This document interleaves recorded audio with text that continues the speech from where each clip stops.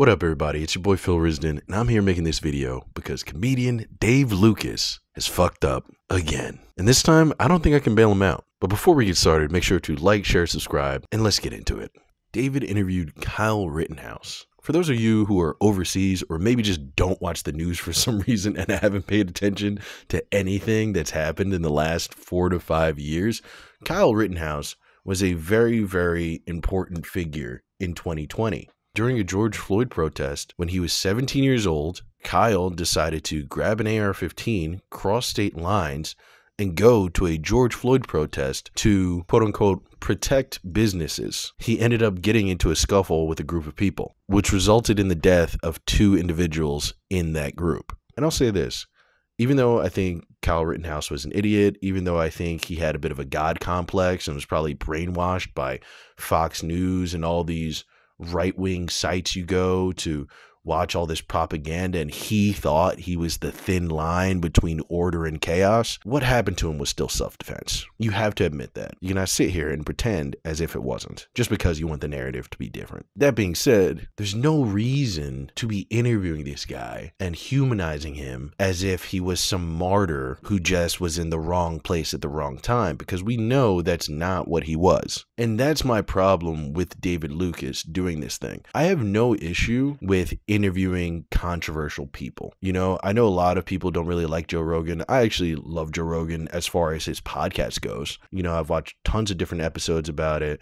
I'm also, when it comes to entertainment and free thinking, I am a pretty objective person where I don't really care if you can interview somebody who's terrible, you can interview somebody who's great. My one issue is if you have somebody that's terrible on your show, you have to hold their feet to the fire. And I'm not saying that it has to be a hit piece, but for as many good, kind-hearted questions you have for them, you have to have just as many hard-hitting questions that a lot of their critics want to know. And if you're not doing that, you're doing a disservice and you're actually adding to the bullshit and propaganda that's already on the media. Real quick, guys, May 31st, 10 p.m. in the Upper West Side, Top Notch Comedy is back at Mochi Dulce. It's going to be a great show. We have some of the best comics in the city. Comics from Netflix, SNL, MTV, any show you like, we got them. And there might even be a few special guests. So make sure to grab tickets to that because tickets are going fast. Click the link in the description to get your tickets now or scan the QR code. 18 online and 25 at the door. We'll see you there. Peace. Honestly, this goes deeper than Dave Lucas. I think the real problem is that journalism is dead and the entire interview sector has been taken over by celebrities and retired pro athletes. Back in the day, if you wanted to get off a real interview, you used to have to talk to somebody like Barbara Walters, someone like Walter Cronkite or whatever, a media journalist who was trained to interview celebrities and important influential people. But now, the only people who are going to be interviewing you are other celebrities. They don't want Barbara Walters. They want Shannon Sharpe, the worst interviewer to ever exist on the face of the earth. Phenomenal football player, phenomenal sports analyst / debater, but as far as being a interviewer, he's garbage. I truly think there is no one worse.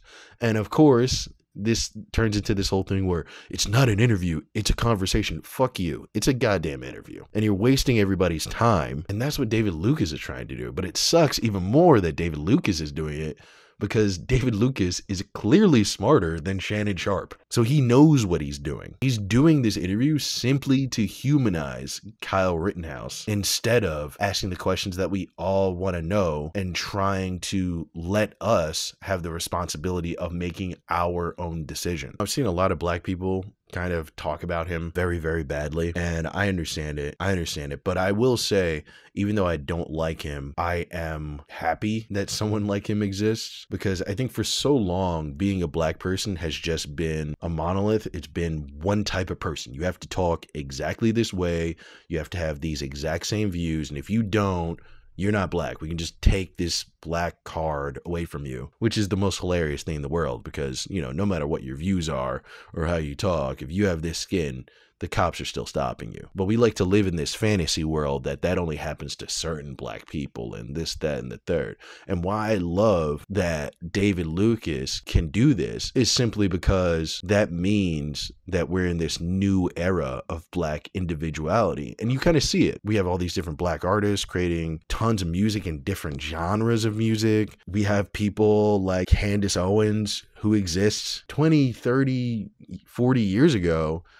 Someone like that would completely be thought of as despicable in the black community. And I'm not saying that tons of people don't disagree with her. They do. But she still has this right to exist as a black woman within the culture, which I'm happy for, even though I don't appreciate anything she says or does. I think it's time that we start reaching this level of black independence. And when you reach this level of black independence, you're going to have a lot of people do a lot of sucker shit, bro. That's just what it is. For every Beyonce country album, you're going to get a nigga like David Lucas putting on a school shooter guy talking about how he was a misunderstood kid. But I will admit, it is frustrating to see, and he does need to do a little bit better. I'm not even against having somebody who may or may not be a white supremacist or whatever, but if you're going to do it, once again, you have to hit them hard. You don't just have them on for some calm ass piece. Kyle Rittenhouse is David Lucas's Cat Williams. Let that sink in. This man is a goofball. I think one thing we can all agree is, regardless of if somebody is black, white, or anything in between, when it comes to the internet, a lot of dudes do a lot of lame stuff for clicks. But what do you guys think? Do you think David Lucas is actually cool for having Kyle Rittenhouse on? Or do you think he's corny for doing it? Sound off in the comments. Let's talk about it. That's been the video. I'll see you later. Peace.